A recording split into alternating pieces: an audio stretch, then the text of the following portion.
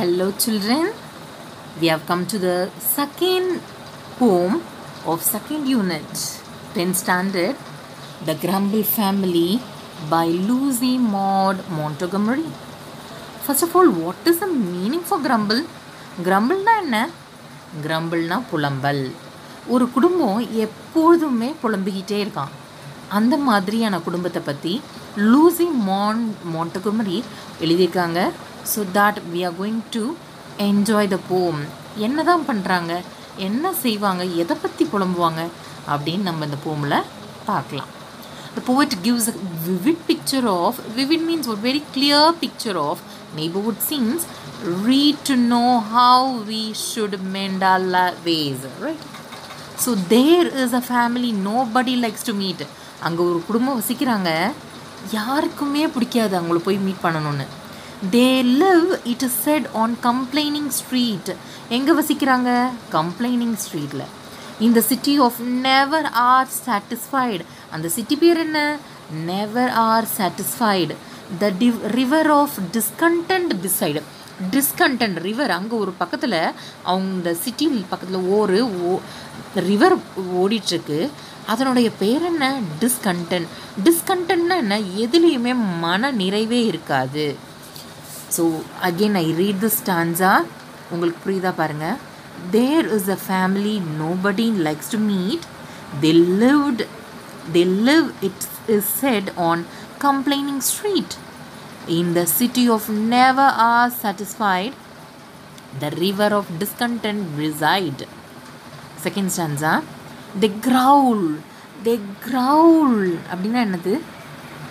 அவர்கள் at that they growl at this. எல்லாத்துலேயுமே அவங்க ஏதாவது புகார் சொல்லிக்கிட்டே இருப்பாங்க. அதுக்கு பேர் தான் growl. எல்லாத்துலேயும், அதில் இதில் எல்லாத்துலேயும் குறை சொல்லுவாங்க. they growl at that and they growl at this. Whatever comes, there is something amiss. என்ன வந்தாலுமே அதில் ஏதாவது ஒரு தப்பு இருக்கிறதா சொல்லுவாங்க. அமிஸ், ஏதோ ஒரு மிஸ்டேக் இருக்குது அப்படி சொல்லுவாங்க. And whether the station B high R humble, அவங்களுடைய நிலையானது உயர்ந்ததாகவும் இருக்கலாம், தாழ்ந்ததாகவும் இருக்கலாம், எப்படி இருந்தாலுமே அவங்க புகார் சொல்லிக்கிட்டே தான் இருப்பாங்க. They are all known by the name of crumble. அவங்களுக்கு எப்படி சொல்லி கூப்பிட்டாங்க எல்லாரும்? அவங்க ஒரு புலம்பல் ஃபேமிலி அப்படின்னு தான் கூப்பிட்டாங்க. they growl at that and they growl at this. Whatever comes, there is something amiss. And whether their station be high or humble, they are all known by the name of Grumble. Third stanza, the weather is always too hot or cold. Summer and winter alike they scold. Nothing goes right with the folks you meet down on the gloomy complaining street. மழை பெஞ்சாலும் குறை சொல்லுவாங்க. சே என்னையா இது, எப்போ பார்த்தாலும் மழை பெஞ்சிக்கிட்டு இருக்கு. குளிர் அடித்தாலும் என்னப்பா குளிர்கிட்டே இருக்கு, என்ன ரொம்ப வெயில் அடித்தாலும் என்னப்பா இவ்வளோ வெயில் அடிக்குது அப்படின்வாங்க. அப்போ எல்லாத்துலேயுமே ஒரு குறை. சம்மர் வின்டர் எல்லாத்தையும் திட்டுவாங்க, scold. Nothing cos right with the forks you meet. ஃபோக்ஸ்னால் அந்த people, okay. Down on the க்ளூமினா இப்படி டல்லாக இருக்குது. கம்ப்ளைனிங் ஸ்ட்ரீட், எதுவுமே அங்கே சரியாக நடக்காது. ஓகே, நத்திங் கோஸ் ரைட், அவங்களுக்கு எதுவுமே சரியானதாக படாது, சரியானதாக இருக்காது. இந்த மாதிரி ஒரு சில மக்களை நீங்கள் லைஃப்பில் கண்டிப்பாக மீட் பண்ணுவீங்க சில்ட்ரன்.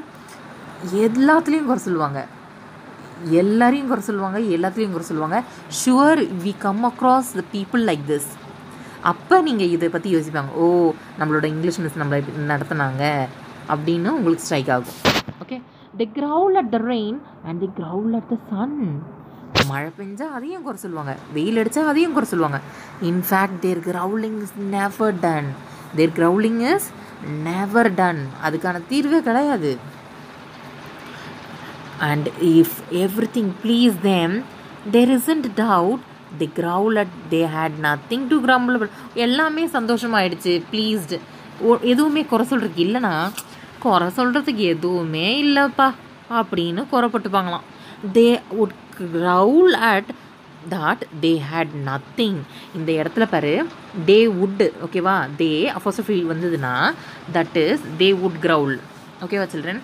தே வுட், நம்ம WOULD வுட், அதனுடைய ஷார்ட் ஃபார்ம் இது. இந்த இடத்துல தே ஹேட். ஓகேவா? அப்படி தான் படிக்கணும். They would Graul that they had nothing to crumble about. எதுவுமே குறை சொல்கிறதுக்கு இல்லைன்னு சொல்லி புலம்புவாங்களாம். பட் த குயரஸ்ட் ஸ்ட்ரேஞ்ச் திங், இந்த வேர்டை நீங்கள் 9th போமில் பார்த்துருக்கீங்களா? Stopping by Woods on a snowy ஈவினிங்கில் பார்த்துருப்பீங்க இல்லையா? Queer means strange. Okay, strange.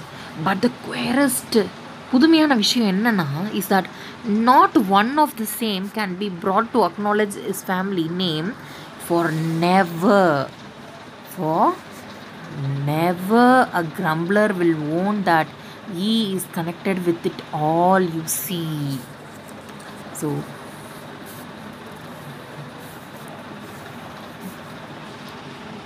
ரொம்ப ஒரு ஸ்ட்ரேஞ்சான விஷயம் என்னன்னா, அவங்க யாருமே they are not ready to accept. அவங்க கிரம்பிள் ஃபேமிலி சேர்ந்தவங்க. இவங்களுக்கு இந்த மாதிரி ஒரு கேரக்டர், புலம்புற கேரக்டர் இருக்குது அப்படின்னா அவங்க அதை எடுத்துக்கவே மாட்டாங்க. They will not accept. Okay, அதனால் அதை தான் இங்கே சொல்கிறாங்க. அண்டு யாராவது நான் அவங்க என் ஃப்ரெண்டுப்பா, எங்கள் ஃபேமிலி ஃப்ரெண்டுப்பா, யாராவது சொல்லுவாங்களா அந்த மாதிரி? கிடையவே கிடையாது. For never a crumble will own that he is connected with all you see. So என்ன சொல்கிறாங்கன்னா, for never a கிரம்பிளர் will own that he is connected with it all. இப்போது நாங்கள் புலம்புற குடும்பத்தை சேர்ந்தவங்க அப்படின்னு யாராவது சொல்லுவாங்களா? கண்டிப்பாக கிடையாது. அதுதான் இந்த இடத்துல சொல்கிறாங்க. சரியா? And then we shall move on to the next stanza. The worst thing is that if anyone stays among them too long, he will learn their ways. கொஞ்ச நேரம் அவங்க கூட நம்ம ஸ்டே பண்ணியிருந்தோம், அவங்களோட பழக்கமும் நம்மளுக்கு வந்துடும். And before he dreams of the terrible jumble,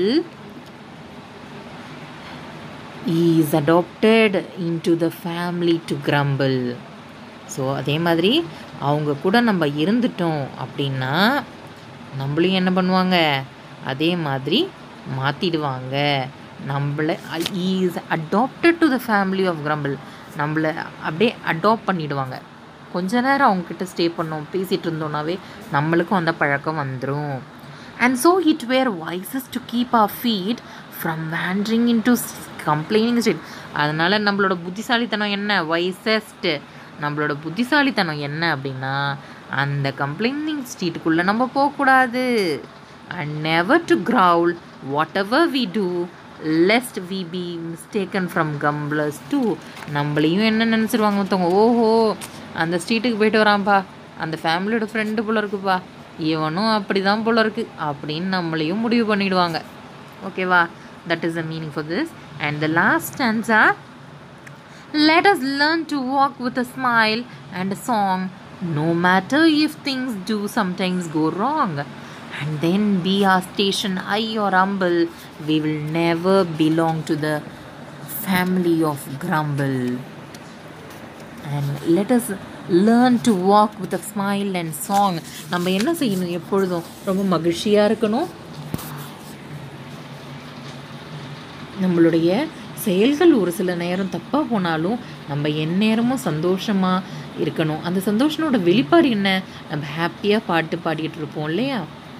அதுக்கு நம்ம லேர்ன் பண்ணிக்கிறோம். இப்படி தான் இருக்கணும் நல்ல லைஃப்பில். எதுவாக இருந்தாலும், என்ன ஒரு தவறு நடந்தாலுமே நம்மளோட லைஃப்பில் ஹாப்பியாக இருக்கணும் அப்படின்னு சொல்கிறார் இந்த போவட். And then our station high or humble, we will never belong to the family of grumble. நம்ம எப்பொழுதுமே இந்த கிரம்பிள் ஃபேமிலியோட சேர்ந்தவங்களாக நம்ம இருக்கக்கூடாது. நம்மளுடைய நிலைமை எப்போதுமே ஹையாக இருக்கோ தாழ்வாக இருக்கோ, உயர்ந்ததாக இருக்கிறதோ தாழ்ந்ததாக இருக்கிறதோ, நம்ம அந்த கிரம்பிள் ஃபேமிலியோட மிங்கிளாகக்கூடாது. நம்ம அந்த மாதிரி ஃபேமிலியில் உறுப்பினராக இருக்கக்கூடாது. நம்ம என்றைக்கும் ஹாப்பியாக இருக்கணும். What ever happens in life, high R low, we should be happy. And crumble பண்ணக்கூடாது, புலம்பக்கூடாது அப்படின்னு போவட் சொல்லி முடிக்கிறாங்க.